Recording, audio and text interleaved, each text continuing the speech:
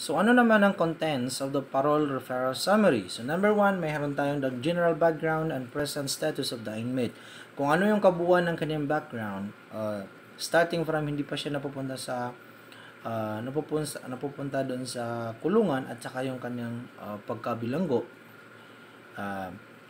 Present status of the inmate, kung ano ang kanyang present status.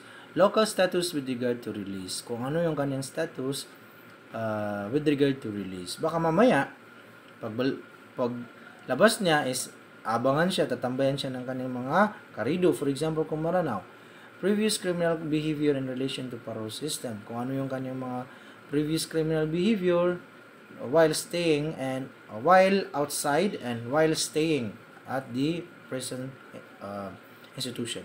Social history, yon, including family relations, kung paano siya namumuhay sa kanyang mga mumuhay kasama ang kanyang pamilya, social welfare, assistance and use of leisure time, kung ano yung mga pinagkakabalahan niya dati, di ba? Then, personality adjustment in prison, including appraisal of disciplinary record, kung paano siya nag-adjust doon sa itinatakda ng batas sa loob ng kulungan. And then, other matters. Number 2 is report of institutional program. So, meron tayong babasihan na treatment of personality maladjustment, kung paano siya na-treat during his personality maladjustment. For example, meron siyang mga ugali na hindi ka nice sa kulungan, so paano ito na foresee at saka paano ito nalalapatan ng agarang lunas. Then number 2 is vocational training. Ano yung mga natapos niya sa loob? Okay. Academic education sa loob ng kulungan. Medical treatment, ano yung mga sakit niya. Then, recreational activities including hobbies, religious interest, and other matters. Okay, the inmate's own plans and concern about parole. So, ano yung kanyang plano at saka ano yung mga concern niya sa kapag binigyan siya ng parole. Then, number 1, preferred place of residence. Kung saan niya gustong manirahan. Number 2, type of work desire. Kung ano yung trabaho na gusto niyang ma-attain. Family relations. Kung sino yung gusto niyang kasama. Di ba? And problems anticipated by inmate. Ano yung magiging mga problema. Then other matters. Number 4 is comments by the compiler of the report. So, kung sino yung nagko-compile ng report, so anong comments na? The staff recommendations. Okay? Number 1 is level of supervision, maximum, medium, minimum.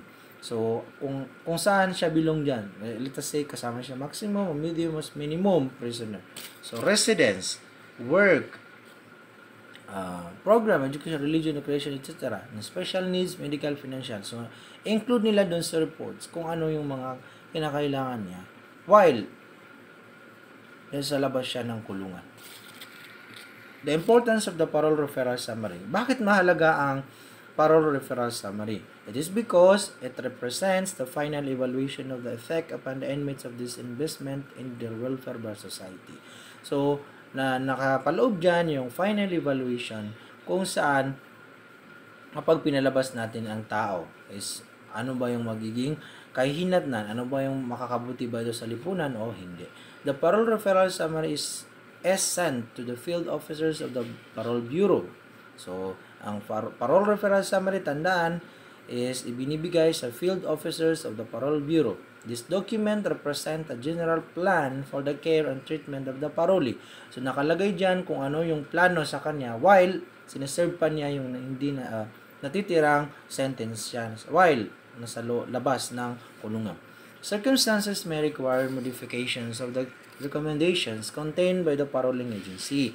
So, pwede namang i-modify, mayroong mga changes so long as merong recommendation. Okay, yet the parole referral summary remains the basic clinical documents for the determination of a man's program upon release. Okay, since it represents a comprehensive study by the institutional study of his entire life. So, di ba sabi natin kanina, nandun sa taas kung pinag-aaralan doon, kung ano yung mga previous backgrounds, social status, family relations. So, dyan, bago tayo magkamap ng parole referral summary. In pre-parole investigation, the primary duty of the parole board is the proper selection of prisoners to be released on parole. So, wala tayong kamag-anak. Sabi natin kanina, hindi po pwedeng magbibigay ng, doon naman yun. Hindi po pwedeng bibigyan mo yan dahil kamag-anak mo. So, yan. It is the prime concern of the board to determine whether parole applicants are capable of living in the community. So, titingnan natin kung kaya ba niya mabuhay sa community and remaining at liberty without violating laws. Baka mamaya, gumagawa na naman yan ng krimen. It must also determine whether the release of the prisoner is compatible with the welfare of society. Baka mamaya, madalit babalik siya kaagad dahil hindi siya reformed. Babalik siya kaagad doon sa kanyang kinagisnan rather. The Investigation Division of the Parole Office takes charge of making a pre-parole investigation for reference and guidance of the board in the proper selection of prisoners for parole. So, yun. Yung tinitingnan natin. Come up ng pre-parole investigation para gamitin doon sa magandang pag-select ng qualified prisoners for parole. The parole officer making the pre-parole investigation collates all informations regarding the inmate contained in various documents or reports. Lahat-lahat ng kanyang mga previous records, namely the comments from the sentencing judge, kung ano yung binigay niya, comments from the prosecuting fiscal, and a further analysis of the ministries and contacts made by the trained prison staff during the period of the inmate's imprisonment. So, napakahirap pag-aralan yan. So, yun ang task nila para ma-determine kung sino yung mga qualified. Okay. The institutional reports consist of psychiatric and psychological reports, the social history of the prisoner prepared by the sociologist. So, ang gagawa niya ng social history is ng sociologist because sociology is study of the society. Educational report, evidence of wanting to reform, conduct while in prison, anong galing niya, attitude, and other contributive factors. So, yan ang napakapaloob. In determining the fitness of the prisoner for parole, the parole board should likewise look into the negative factors which may disqualify the prisoner for parole, such as the adverse feeling of the community toward his release on parole. Baka mamaya, di ba? Dahil ba pwedeng hindi ka nice-nice sa lipunan na palabasin yan, so i-consider natin yan. An unstable family situation, di ba? Lack of employment, opportunity or unsatisfactory record of previous employment history, or failure to support family or dependents properly. Baka mamaya, pag hindi siya nagsusupport previously, dun sa kanyang magulang, dun sa kanyang pamilya, mga anak. Lack of responsibility, di ba?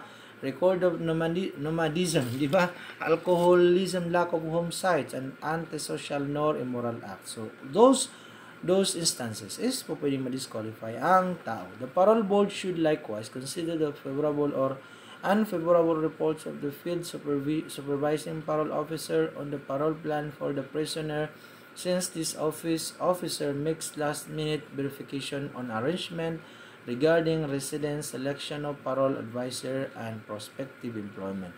So those are to be considered in the pre-parole investigation.